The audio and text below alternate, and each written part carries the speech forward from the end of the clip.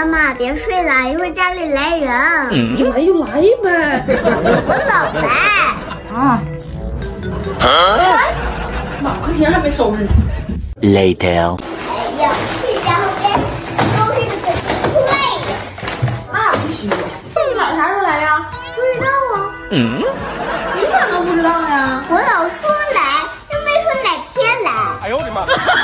玩呢？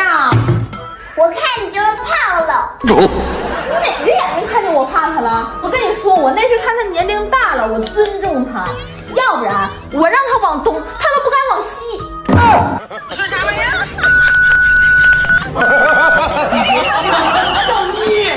准备好了吗？准备好了。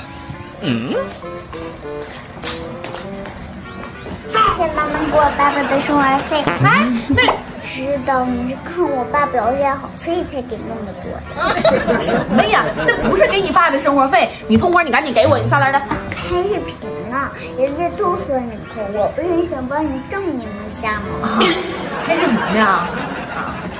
那个，那就是给你的生活费啊，不够再管我要。哎呦我的妈！你看你一点都没有我脸上，看过吗？累累都给累瘦了。给这100块钱给你了，给我妈买点肉去。好嘞。买啥肉啊？用那么多钱呢？现在肉50块钱一斤都算便宜的，还有75的呢。那就买75的。不用吧？咋的？我妈不配吃那75块钱的肉啊！不是，这100块钱它也不够啊。那你就直说呗，我妈这么大个，能不能给你咋的？哎，不是，剩下的给我留着啊！我吃完了，你们2个慢慢吃吧啊。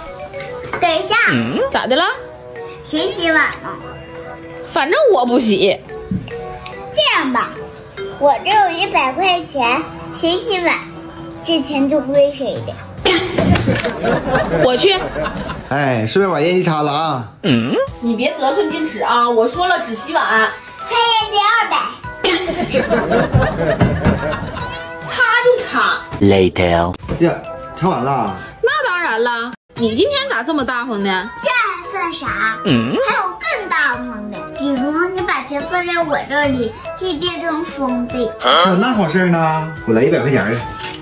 哎，咦，那你给我来1000块钱的。哎，不对呀，这怎么才200呀？啊，我刚才忘了告诉你了，200封顶，200封顶。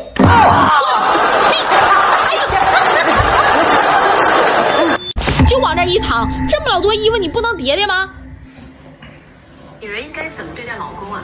把老公当武大郎，你就是潘金莲；你把老公当王妃，你就是个八婆；而你把老公当皇上，那么你就是皇后；你把老公当驸马，你就是小公主；你把老公当厨子，那么你就是服务员了；你把老公当土匪，你就是压寨夫人。哎呀，好男人呢都是宠出来的，没事让老公出去喝喝酒、打打牌，你说这对吗？听完了。听完了，我叠叠衣服吧。不用了，一会儿我叠。马上做饭去吧。哎，不用了，你休息吧。这回知道该叫啥了吧？皇上。哎呦我的妈！那你要是让武则天，我爸不就是太监吗？不是太监吗？哎你站住！怎么样？又没钱了。Later。妈妈，咱俩玩个游戏呗。我玩，我有跟你玩游戏的功夫，还不一会儿睡会儿觉了。你要是赢了，我就把我所有压岁钱都给你。我要是赢了，你就给我200就行。真的啊？真的。来，怎么玩？洗牌。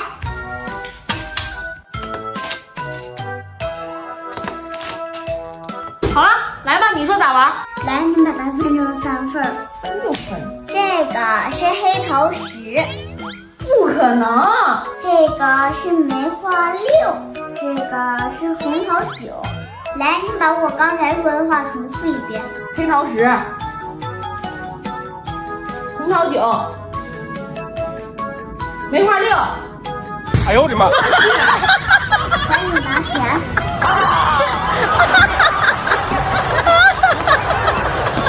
一天到晚就往那一躺，啥也不干，咋那么懒呢？我妈往这一躺还真不就懒。那是啥呀？你看啊，我妈要是起来了，是不是就得累？累是不是就得饿？饿是不是就得吃？吃是不是就得花钱？那咋整啊？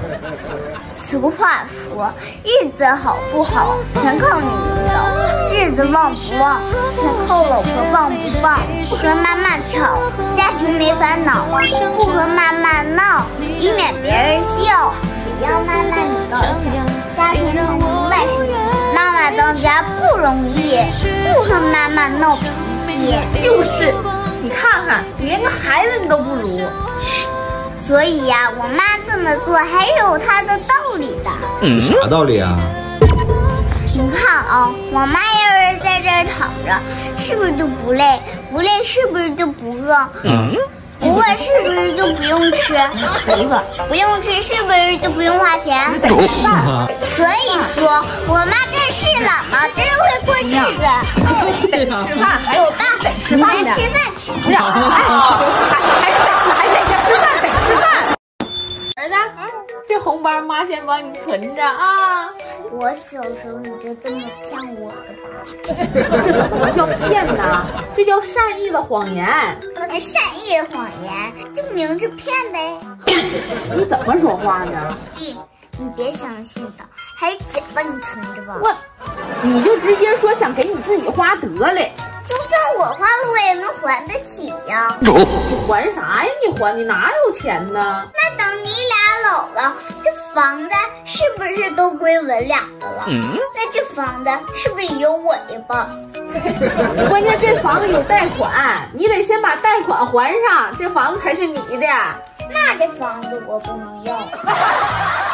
那我是不是还得嫁人啊？那我嫁人有啥？有啥呀？有彩礼呗，你有彩礼啊？哎呦我的妈！所以呀，还是给我吧。妈妈，